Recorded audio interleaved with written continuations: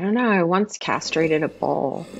I guess that's kind of surprising. Hi, my name is Mary-Louise Parker. I'm a narrator in the Audible original The Sound Inside, and this is my Audible Questionnaire. My favorite sound is my children laughing. I suppose my least favorite sound would be my own voice raised in anger. I have been able to produce work amidst noise at times, but I think probably I'm most productive in silence. The Complete Poems of Anne Sexton was the first book of poetry that I really connected to, which actually is the entire spine is split now. It's in like 3 pieces, that book has been read. I most connect to when the characters show true selflessness and courage, which I guess is basically heroism. Not on a grand scale, I would just say sort of in the more kind of like incidental, invisible ways. I guess it's hard for me to connect to stories that are a little bit more formulaic if I know where they're going, or violence. I don't like being scared. I don't really understand why people like being scared or kind of seek that. So I guess it would have to be like, formula, but also formulaic violence and gratuitous violence.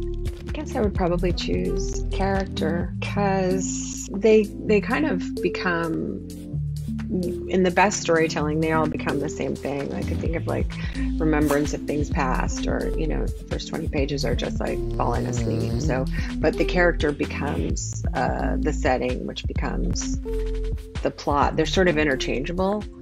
Kathy Najimy, and her voice has so many levels to it. She's so expressive with it, and she's also hilarious and compassionate. I was going to say, when you said what sound do you not like, it's when you play back a movie or something, and for whatever reason my mouth is too close to the microphone and my voice is loud, and I don't like to hear it.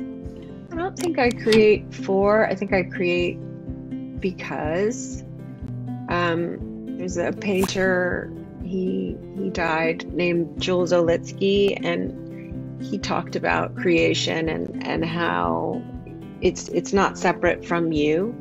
And I think I create, just because I'm compelled to, because I have to, because it's what I am, and it becomes how I speak to the world. Now that my dad has passed, I would say my children. For the entirety of my adult life until he died, it was really my dad. And I felt like when he died, I felt like my audience just completely left the room, and I almost felt like it didn't matter if I ever did anything again. And I realized he wouldn't really like that. So now I guess it's been passed on to my kids.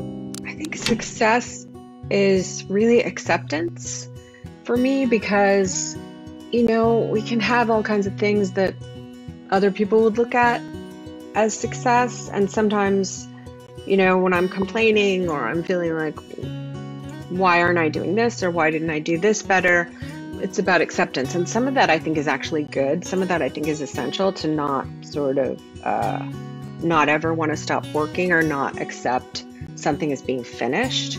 But in terms of where you are in life, feeling like you're a success at life, I think is entirely about accepting where you are and really valuing the fact that you're still breathing, and hopefully can really, more than anything, learn to appreciate what you have. My greatest achievement is, I'd say, definitely that my kids love each other and like each other.